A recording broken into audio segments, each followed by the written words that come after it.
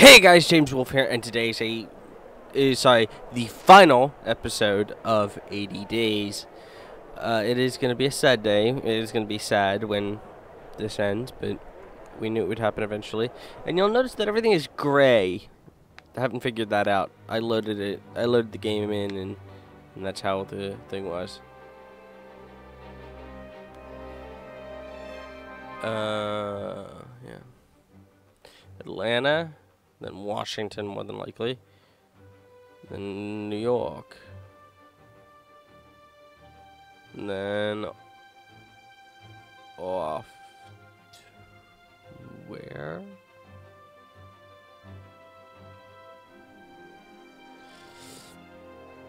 One goes to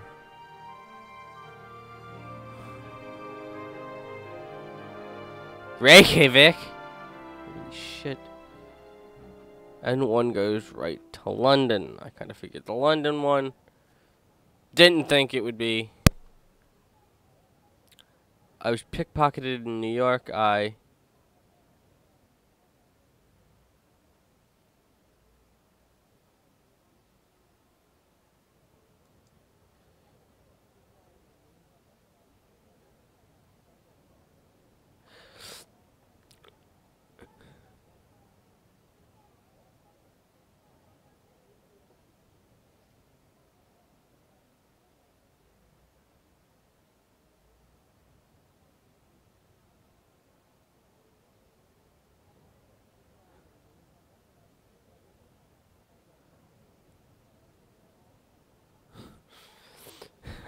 I was pickpocketed in New York.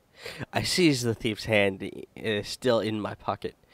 "You're tangling with the wrong Frenchman," I exclaimed in triumph, only to immediately fumble, getting my other hand caught inside the cuff of my coat. So that as the creature in my grasp squirmed, she, for it was but a 10-year-old girl, pulled me off my feet, leaving me robbed and in the gutter to boot. Immediately, who regarded me with a curious.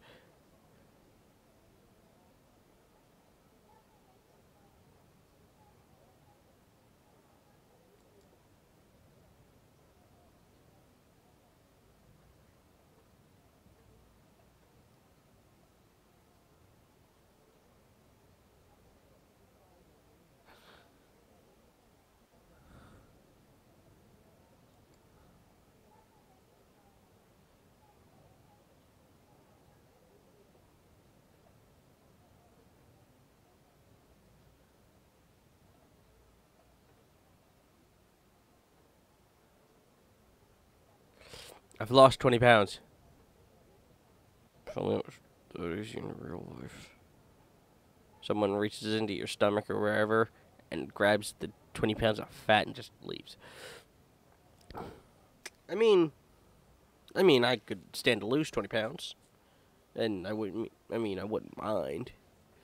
And with nothing to say about the foul city of ne'er-do-wells and hoodlums. Okay, how much does it cost to get home? The game, for some reason or another, is running like absolute ass today. No idea why. Holy shit. 4 days. We're not going to make it in 4 days. But now we're now not playing against the clock, so I mean, yeah.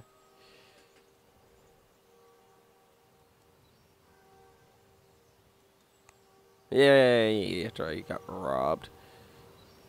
The fucking girl.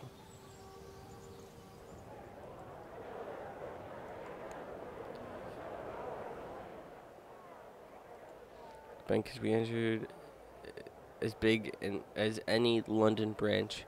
They would no doubtly serve us well. A week.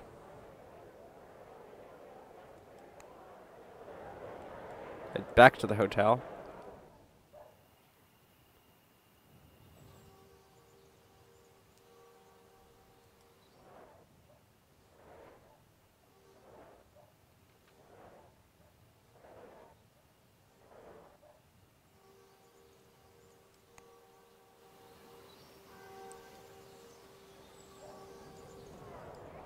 Here we go. Funds are ready.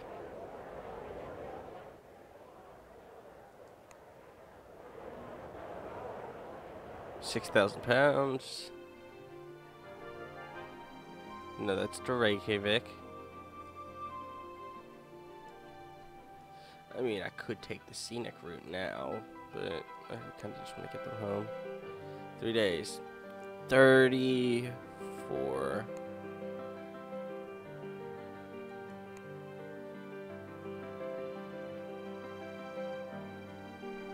No charge. Cool. Tomorrow. Just wanting to spend 1 night in a hotel.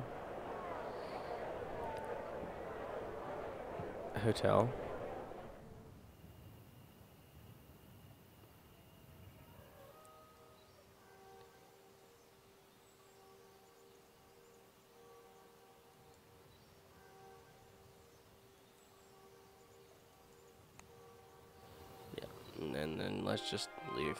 Let's just leave. I may do another run at this, now that I've kind of played the game fully through and can kind of make some better decisions.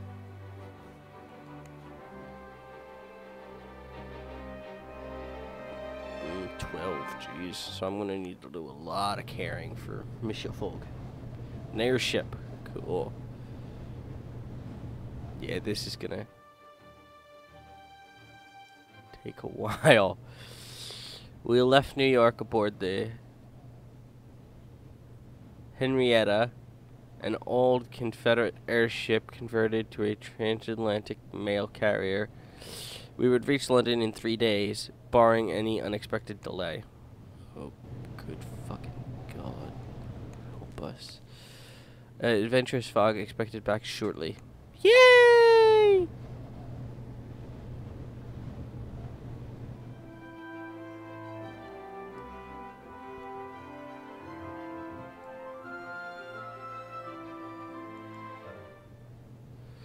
The ocean tore along beneath us. I enjoyed talking to no one there. I enjoyed talking to no one. There was nothing I needed to know. No one to charm, flatter, or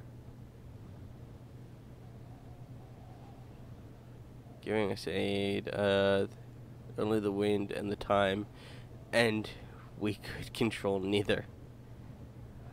Oh, beautiful silence.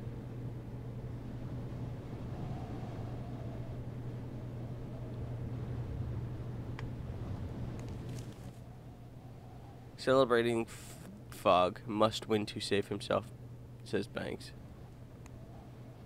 Bank. Well, unfortunately, I'm 17 days overdue. Almost a full 20. Mr. Fogg looked out of the observation deck windows with perfect calm, though the wager was lost and he was no doubtly ruined. I watched him closely for fear he might do something drastic. I spent the remaining time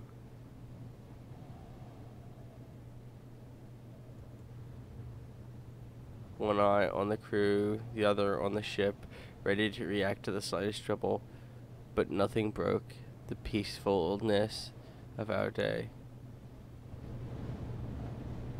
You know what, if I was a Pespartier, I would stay with Fogg, not demanding payment, just because we tethered at the airship dock in Hyde Park and felt for the first time in 98 days the feel of English soil under our shoes. At long last we had returned to London. Well, now this journey is proving more tiring than I expected. Turn. I hailed one of the steam carriages idling on the banks of the Serpentine in Hyde Park. To the Reform Club, I instructed. My master shook his head. To Savile Row, he corrected calmly, and turned his face to the window. I have most assuredly lost my wager.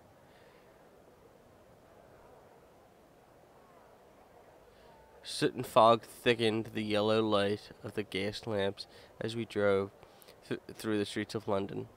I searched for some words of comfort for my message.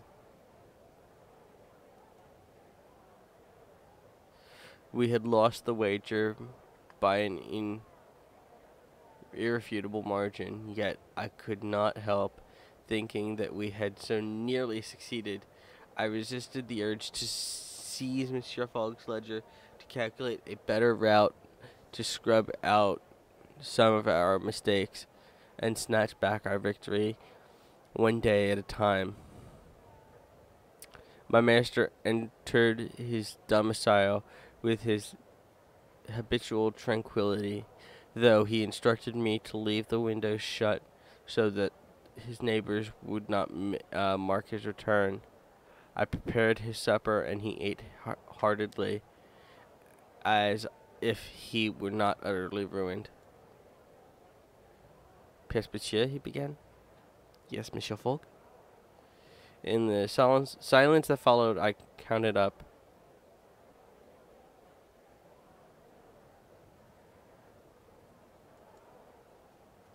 The vast sums expended, all the obstacles which we had overcome, and those which had delayed us. As a valet, you have been of indifferent use to me, Monsieur, he said, as though remarking upon the weather. But more importantly, you have circumnavigated the globe as my companion, despite the unfortunate protraction of our journey, he said, if it was no small feat.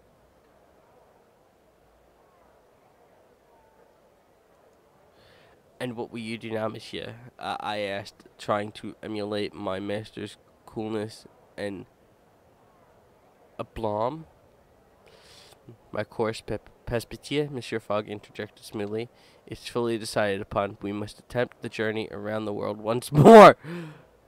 "Together!"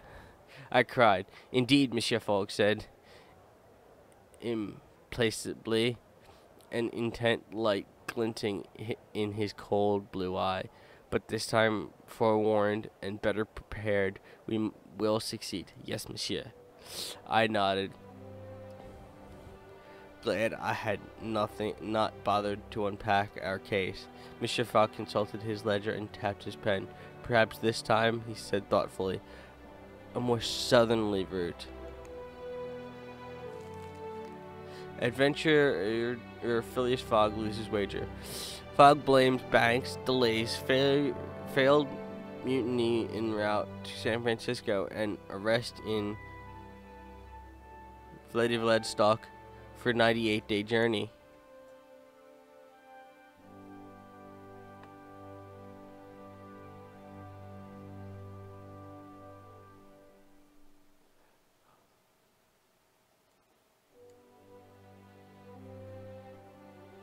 $41,000 something pounds in debt. Traveled 8,500 miles. 7,900. 5,700.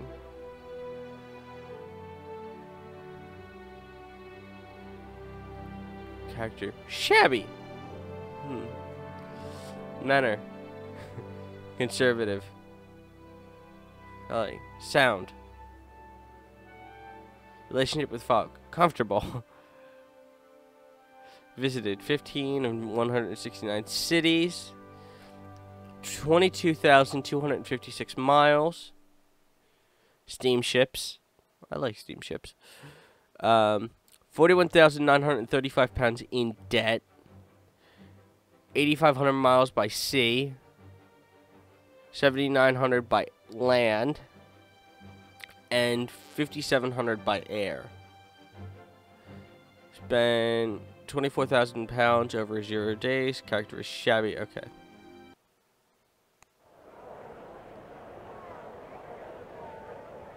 Oh, and it begins again. Wow, I didn't think it would actually be that short. This is gonna be a rather short episode.